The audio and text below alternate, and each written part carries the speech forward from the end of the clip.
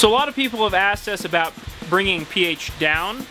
We've already done a video on bringing pH up, so I'm going to chat really quick about bringing your pH down.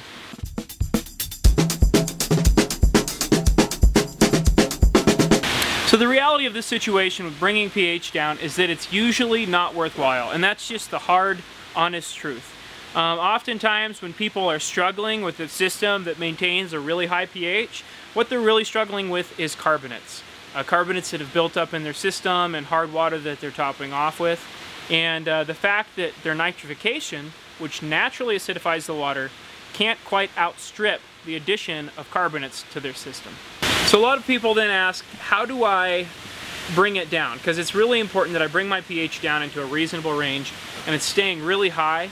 And that's a hard question to answer. You can use things like phosphoric acid or some of these other big industrial acids that hydroponic growers use, but I'm not entirely comfortable with that, especially for most people that are doing this on a hobby level.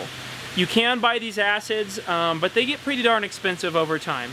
And the reality is you have to buy them in relatively unconcentrated forms because the concentrated forms are really dangerous. So here's a few steps that you can take to lower your pH, naturally and simply. You can use things, acids, if you really want to, but I would recommend against it. I would recommend just waiting it out. The most important thing you can do to control your pH is to start putting in pH neutral or carbonate-free water. And that is the single most important thing that you can do to control your system pH in the long term. Because your system, when it's being fed appropriately, when your nitrification cycle is complete, will be naturally acidifying. So they will constantly becoming more and more acidic. Over time, it drops down into the range where we want it. We recommend somewhere between 6 and 7.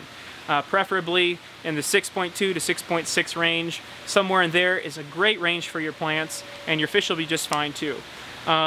So controlling the pH of your water oftentimes though requires either collecting rainwater, so you're collecting water that is already pH neutral or fairly close to pH neutral, or you are installing an RO filter.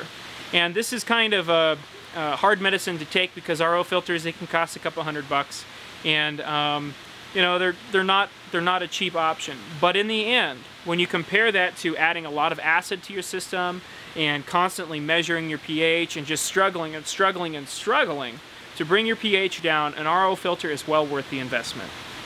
Once you can control the pH of your water coming into your system, you'll find that your system naturally and effectively drops in pH down into the range that is perfect for your plants and perfect for your fish.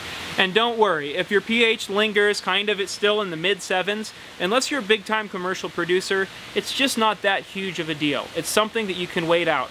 With time, most systems acidify unless there's a lot of high pH water or high carbonate water going into the system as you top off. So there you go. That's kind of the ugly truth about bringing your pH down in your system. If you have any questions, feel free to ask and we'll do our best to answer them. But by and large, the best answer is just being patient, waiting, and controlling your water pH. If you found this video useful, please check out our vertical food blog or subscribe.